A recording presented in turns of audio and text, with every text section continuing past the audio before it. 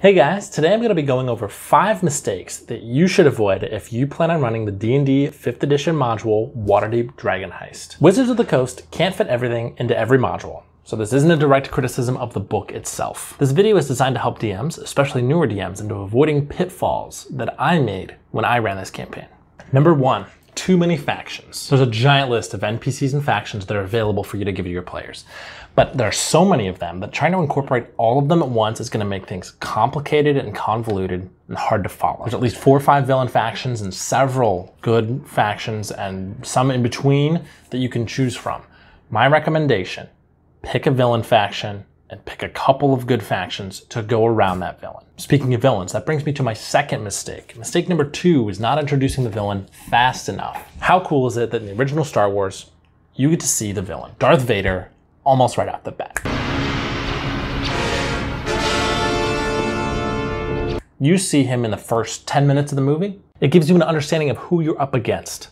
Now, it's hard to do this if you pick Xanathar as the villain, but maybe some of his high-ranking henchmen could stand in it instead. And for the other villains, there's ways to introduce them in non-combat scenarios that will give you a chance to introduce them without the players killing themselves on a challenge rating 15 baddie. Mistake number 3, not giving enough direction. Yes, this is a big city. There's plenty to see and plenty to do. Your players could go anywhere. But that's the problem. If you don't give them enough direction, they're going to flounder about wondering where their next assignment is in this giant city. Make sure that you leave them enough clues, or that you have NPCs like Renair with the Harpers or something to lead them in the right direction. You don't have to show them exactly where you're going, but you just need to give them enough clues to get them to your destination. Mistake number 4 is not having an actual heist. This is called Dragon Heist after all, and this is a huge mistake that I made when I ran the campaign. It's called Dragon Heist. There's no heists to be seen. That I am criticizing WotC on, all right? And you will be seeing my complaint letter very soon. I should have added a few heists, and there's a website that's dedicated to improving this module and includes several heists of itself.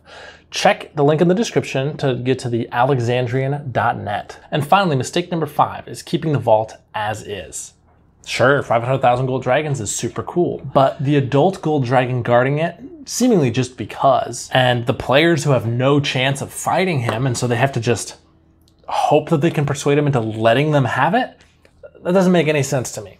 There's plenty that can change here, but what I did was I made the dragon bound by the Staff of Agaron. The same staff that keeps dragons out of the city keeps this dragon inside the vault. Daggle Neverember was a very clever man, and surely there's ways he could trick a dragon into guarding his vault for him forever. That's the other thing, is if you end this campaign around level 5, as I said, the players have no chance of defeating this dragon. I recommend using a young gold dragon instead. This would also help explain how Neverember was able to trick a dragon into doing his bidding.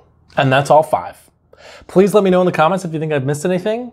And if you liked this video, please consider liking and subscribing if you want to see more like it in the future.